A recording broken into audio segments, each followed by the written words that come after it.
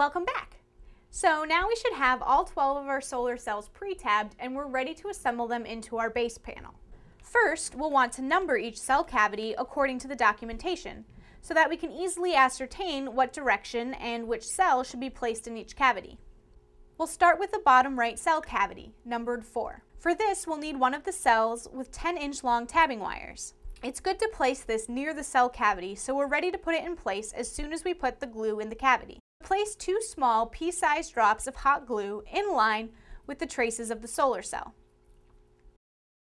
Again, pick up the cell by the tabbing wire and place it in the cavity so the tabbing wire is facing to the left. Center it in the cavity and use 2 fingers to gently press down on the cell directly over the glue droplets.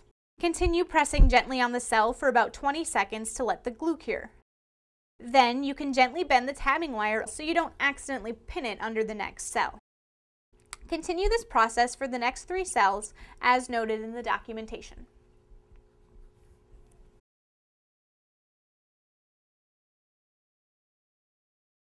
Once all cells are seated into their cell cavities, we're ready to solder the tabbing wire to the traces on the top of each solar cell. Now this process is going to be pretty similar to when we were pre-tabbing each cell, except we're going to want to move even more carefully and gently than we were since we're not working on a guaranteed flat surface. This could be due to dabs of glue that were maybe a little bit too big, or pieces of debris that got caught in the cell cavity once the cell was pressed down. All of these things are completely and totally fine. We just want to keep them in mind as we're soldering and just move a little bit more lightly and delicately than we did before.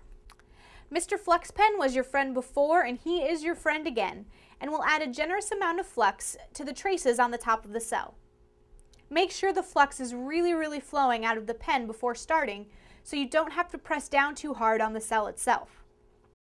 Now, just like before, add 3/8 of an inch of solder to the tip of your iron and gently wipe the iron down the tabbing wire, pulling the tabbing wire taut as you go. Spread the solder about halfway down the cell, apply another 3/8 of an inch of solder, and spread it down the other half. Now just repeat this gluing and soldering process for the remaining 8 cells and you'll have your very own 30-watt solar panel. Just remember to go slowly and keep those nerves in check, as it's much easier to break a cell during this part of the process than it was when we were pre-tabbing them. I know you can do it though, and if you get stuck, just refer back to this video or to the documentation. Happy soldering!